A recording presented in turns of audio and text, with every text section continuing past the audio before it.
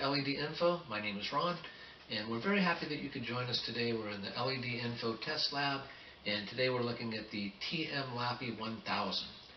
Now, the light is described on eBay as 1,000 watts, but the model number lists it as TML-100W-H02. So we would have to assume that the 100W describes the actual watts being used by the light.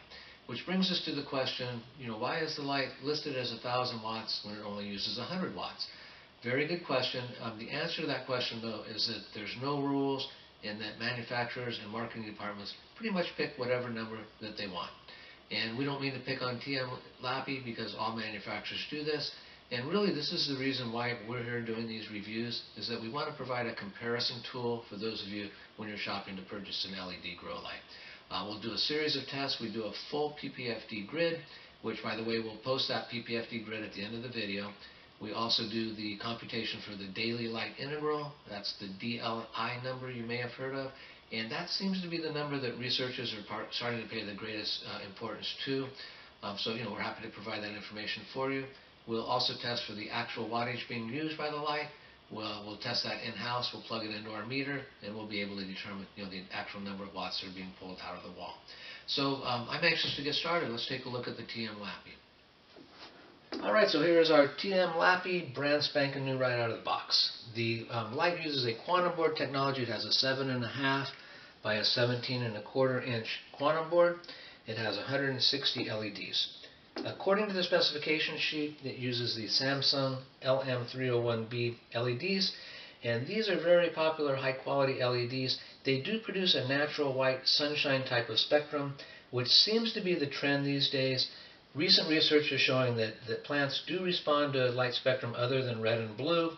The growers have been embracing these new lights. The results have been very impressive.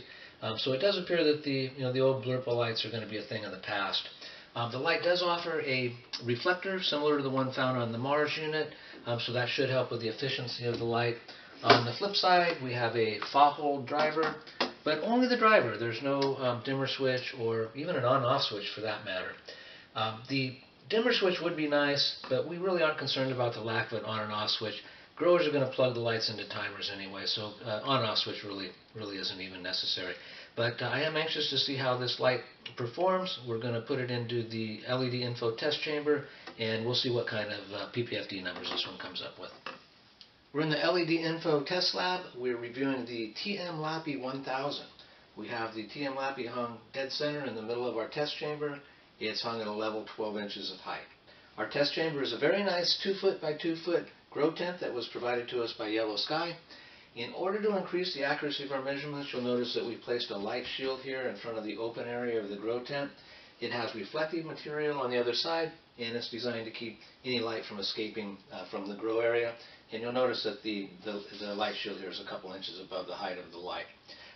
Also, when we take our test measurements, we lower the flap on the tent. So we're very confident that when we take our measurements that our readings are going to be very accurate. We use the Apogee MQ500, which is the state-of-the-art quantum flux meter. So we're ready to go. We're about ready to get that all-important dead center reading, and we'll have that for you coming right up. Okay, so there it is. That's the number for the Tmlapy. Looks like a 673. That's dead center at 12 inches. I'll go ahead and I'll fill out the rest of the grid. Also, I'll fill out the LED Info test lab review sheet.